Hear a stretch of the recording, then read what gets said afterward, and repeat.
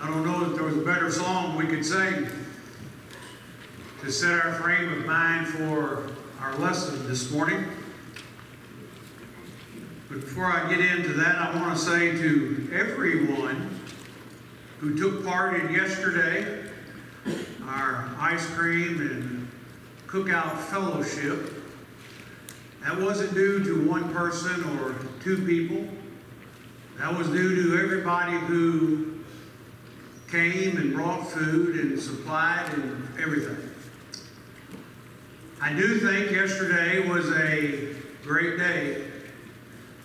From my perspective, everyone seemed to have a very enjoyable day. It was, as Brother Joe mentioned in his prayer, a great period of fellowship. And if there's one thing that through my years in the church that I've seen maybe fall short in more recent days, it has been this ability of fellowship and getting to know one another. I realize COVID had something to do with that, but Brother, COVID, in my mind, and I know it's some spiking in some places, but for the most part, we need to understand COVID is nothing to fear, because God knows all our struggles. And we can plan another fellowship, which we will be doing probably sometime in September. The suggestion has been made maybe to do another chili cook-off. Now, Greg did warn me. He said, now my chili will be quite spicy. I said, that'll be okay. There are several here who will enjoy spicy chili. So look for that maybe sometime in September. If you turn to John chapter 11, you can begin in verse 1 and read down through verse 37, really. And you will see a passage about a family. And brethren, this was a family that Jesus loved greatly. We think about Mary and Martha and Lazarus. And as we read through these verses, we can see how much Jesus loved them. And someone may say, Brother Ray, are you losing your mind? Jesus couldn't have loved them like you say he does. When you read the first part of the chapter, he knew that Lazarus was sick. And he could have had every opportunity to go to Bethany. And he could have healed Lazarus from the ailment. But Jesus chose another way to show his love. He allowed him to pass from this life, and God used that so that he might be able to bring Lazarus back from the dead. To me, that was an even larger or greater show of love than if he would have went immediately and healed him from that disease. And so when I think about this passage, I have to think about my own self today. And I have to ask myself the question, am I able to have empathy? Or am I able to sympathize with those who are going through experiences in life that seem to be tragic? You know, Paul tells us in Romans chapter 12, beginning in verse 15. He says there that we are to rejoice with those who rejoice, and that we are to weep with those who weep. Paul was confirming what Jesus did in John chapter 11. Paul was confirming what the Hebrew writer said in Hebrews chapter 4 and verse 15 where the scripture says that Jesus suffered in all points, in every way that you and I suffer. Jesus went through it. That's why we could sing the song, He knows just what I need. And so, as we think about this idea of Jesus wept, for us today, there are some great lessons that we can learn from this passage, but especially those two words in John chapter 11, verse 35. Charlie, I apologize I made you have to read so much. We have a lot to learn. And I don't have time this morning to cover everything we can learn. But I want to share with you some thoughts about this passage. Point number one, because Jesus wept. Because he wept, his humanity is confirmed. He became the Son of the living God who walked upon the face of the earth. His emotions, his grief, his groaning, his crying refers to the innermost part of his humanity. I know many of us, especially men, we've heard the song, "Big boys don't cry." Liar. Whoever wrote that must not have known Jesus, because Jesus was a big boy and Jesus wept. Men, it's okay for you to show emotion. It is okay for you to weep. It shows your inner humanity. Hebrews chapter 2, beginning in verse 14. It reveals to us several things about our Jesus. Number one, in verse 14, it says that Jesus died to destroy the devil. Number two, in verse 15 down through verse 17, it tells us that Jesus has released the bondage of sin and death. And then in verse 18, it tells us Jesus suffered, that he was tempted, and that he overcame it. Jesus wept shows us his humanity. Number two, because Jesus wept, his deity is confirmed. You go back to our text, and you look at verse 25 and verse 26 of John chapter 11. Notice what Jesus speaks to Martha. I am the resurrection and the life. He who believes in me, though he may die, he shall live. And whoever lives and believes in me shall never die.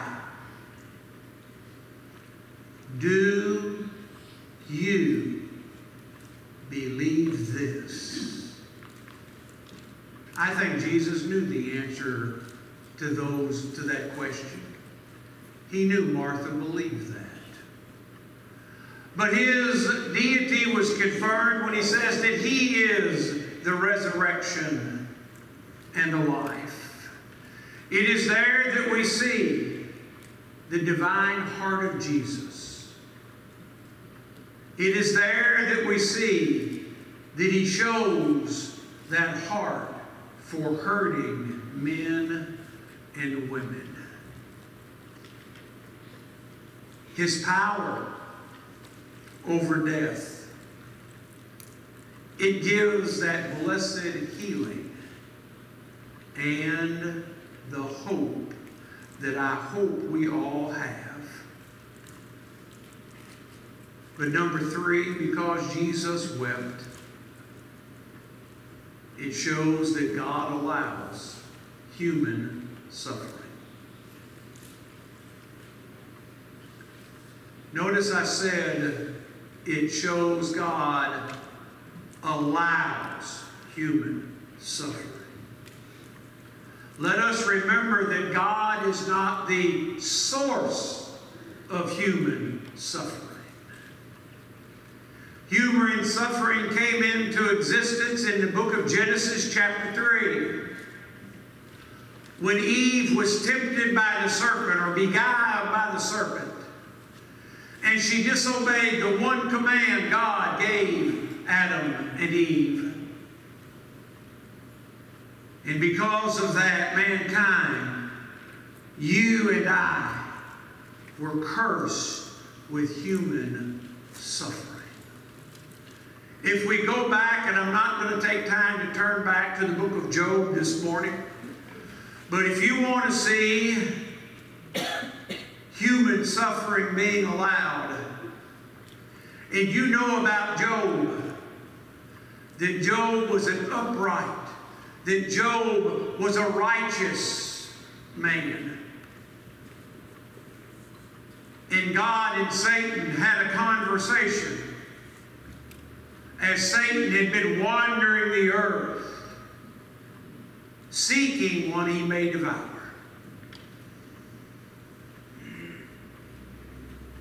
You remember, I hope, the words of God when he said to Satan, "Have you considered my servant Job?"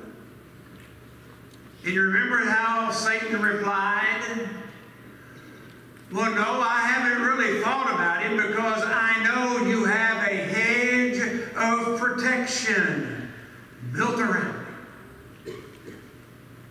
What does that mean, Brother Ray? What does that mean? Satan says to God, "You won't let me do anything to him. Because you have these great walls, you will protect him. You won't allow him to suffer."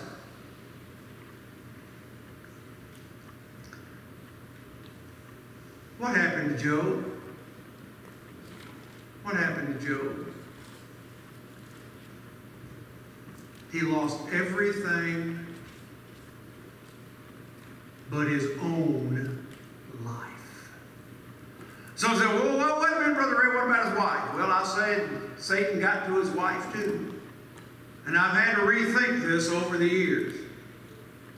I've rethought that, and Job lost his wife when she looked at him and said, "Curse God and die."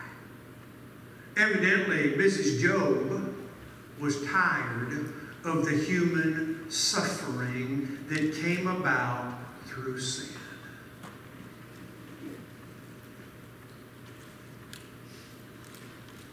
The fact that God allows human suffering doesn't happen because God is uncaring. It doesn't happen because He's uninterested in you. It doesn't happen because He's unable to respond. And brethren, understand this last one. Human suffering doesn't happen because God is trying to punish you. He's not trying to punish you for what you have done. I say that with great confidence because God loves you. If God was trying to punish you, He would not have sent Jesus into the world to die for you. God, He Himself, the Almighty One, He is fully acquainted with suffering. We gathered around the Lord's table. God had to watch as his son endured great suffering.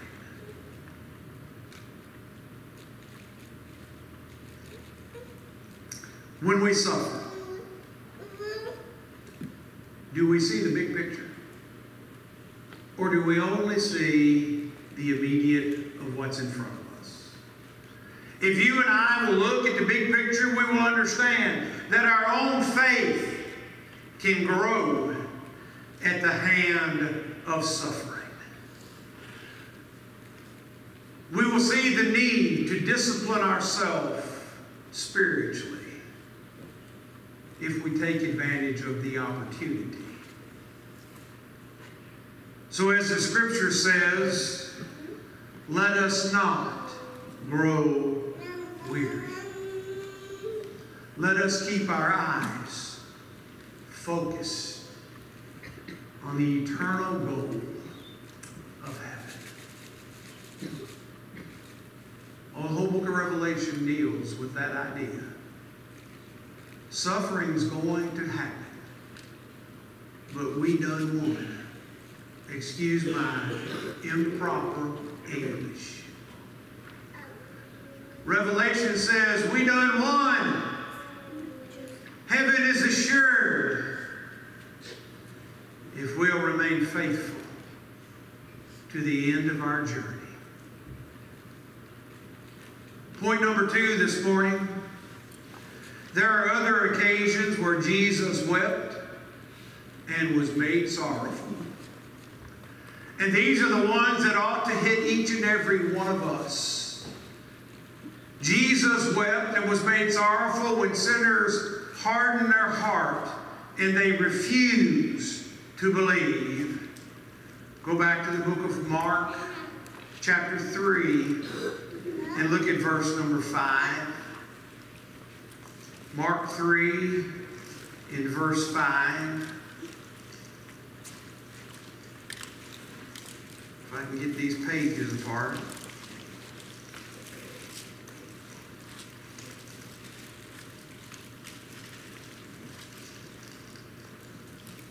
Maybe I ought to go back to the way I used to do it and put my scriptures in my sermons so I don't have to always turn to them.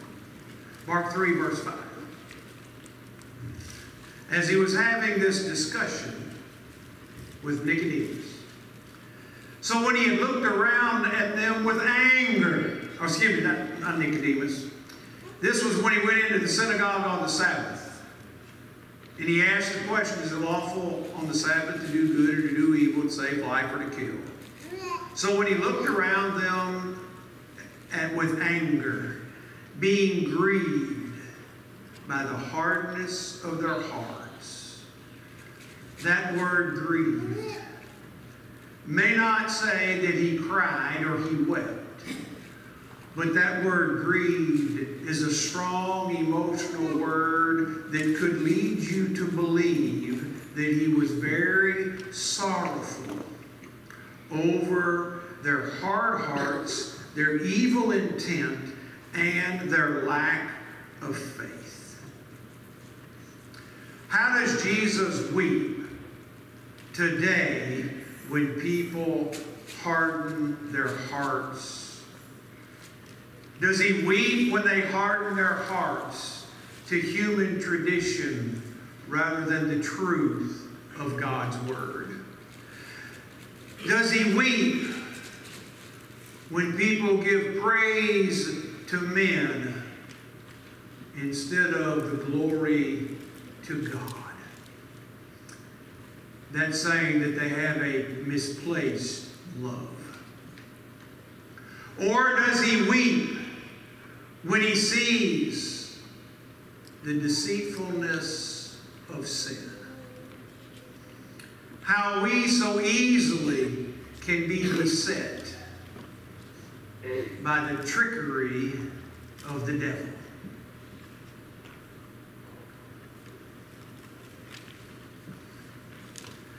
How about when we're just plain stubborn? Brother Ray, stubborn? Who? You. Oh, wait stubborn streak in you? Don't raise your hand. I see some of you looking at your spouse. I saw that. If we look down deep in our heart, how many of us have a stubborn streak?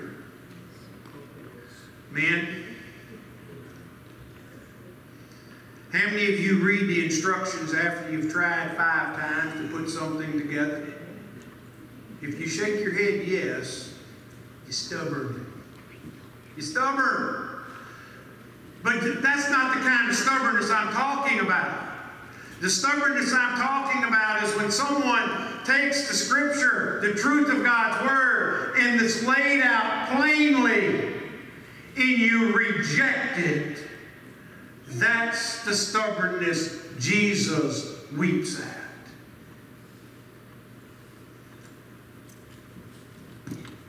Jesus also wept and was made sorrowful when his own people, God's people, when they rebel and will not repent. Luke chapter 19, look at verse 41. Luke 19 and verse 41.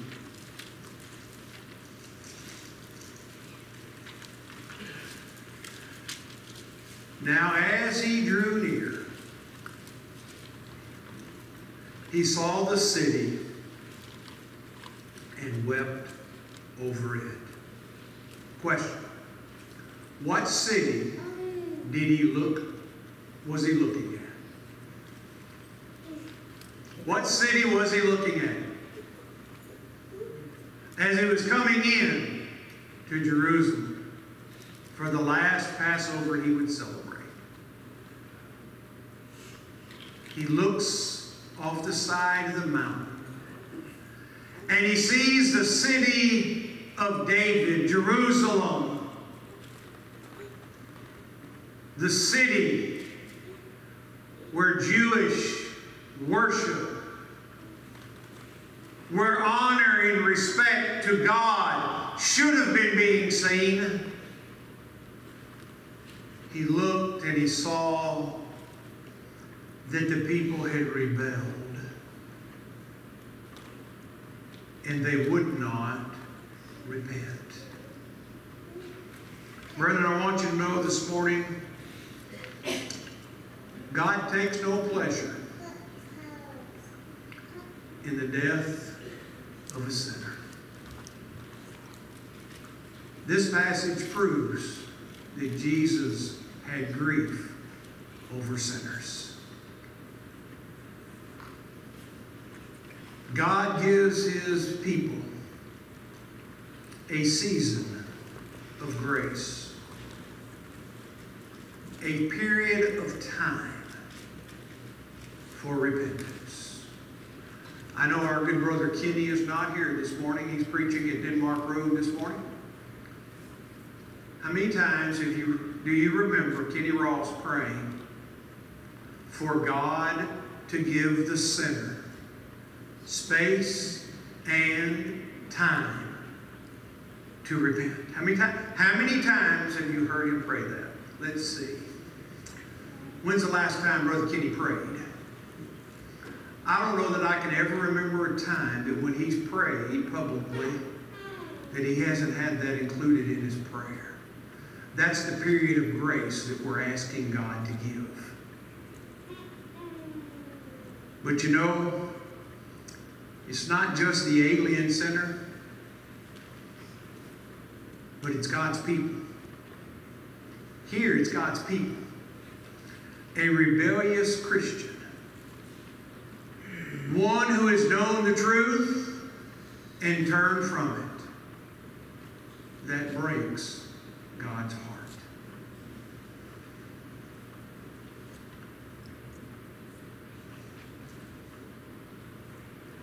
Jesus also wept and was made sorrowful during moments of great trial.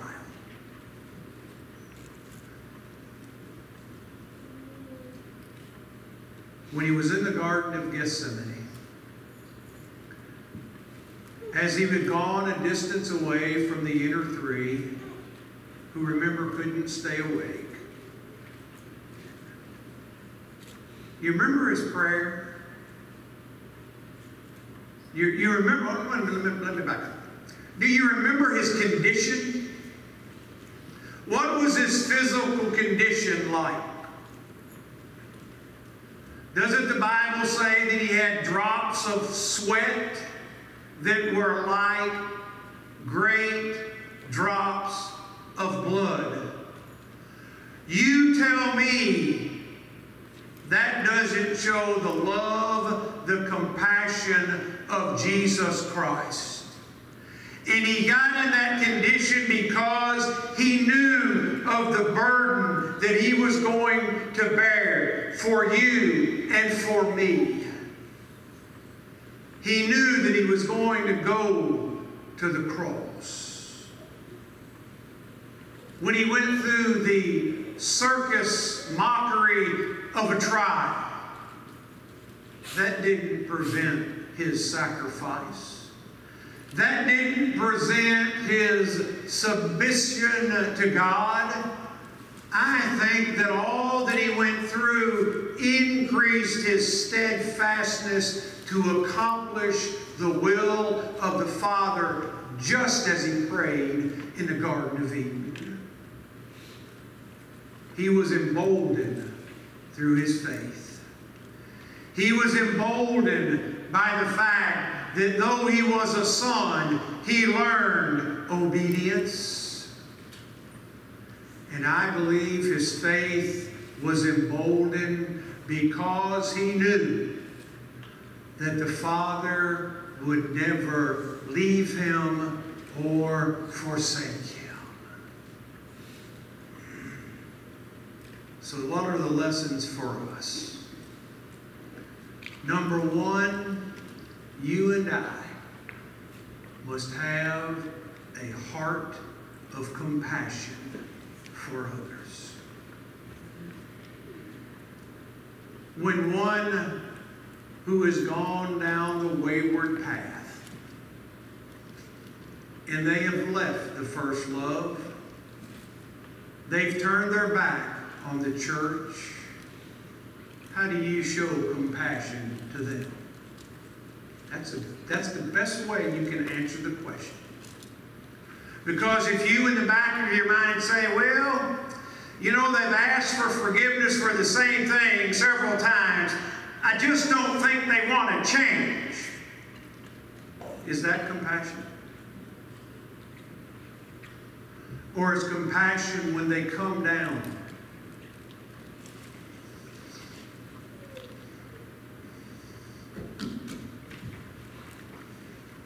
I'm okay. And I look at Jerome. I can't see him right now, but he's out there in the foyer.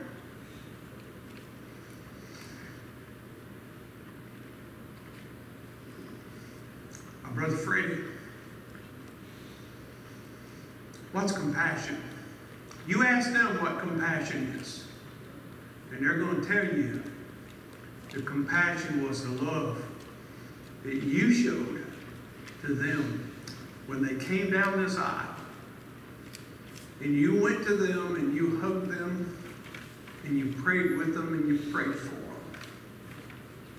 That's the lesson we've got to learn. Because Jesus set the perfect example for us. He showed us how to do exactly that. Number two, you and I have to trust God when we hurt and when we suffer loss. It's not in our hands. We may not understand,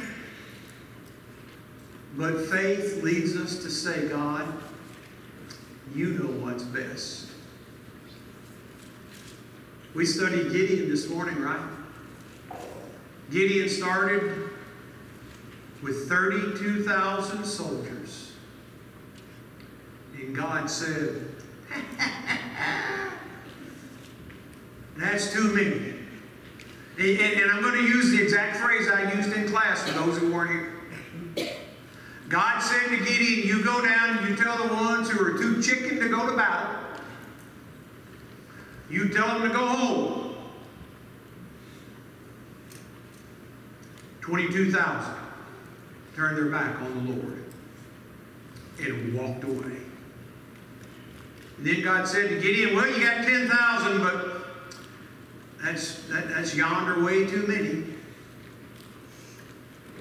So he said to ones that drank water a certain way, he said, those are the ones who I'll entrust to go to battle with you, and the number became 300. If God can reduce an army from 32,000 to 300, and they can defeat the Midianites, I know God can handle whatever I face if I put it in His hand.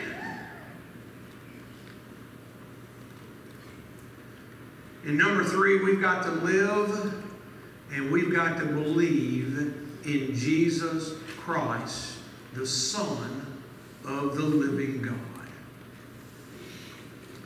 First, we must become a Christian. First, we must be baptized into Christ. As many of you have been baptized into Christ, have put on Christ, Galatians chapter 3. But after we become a Christian, we know the demand is that we live a faithful life. That we walk in the light as He is in the light.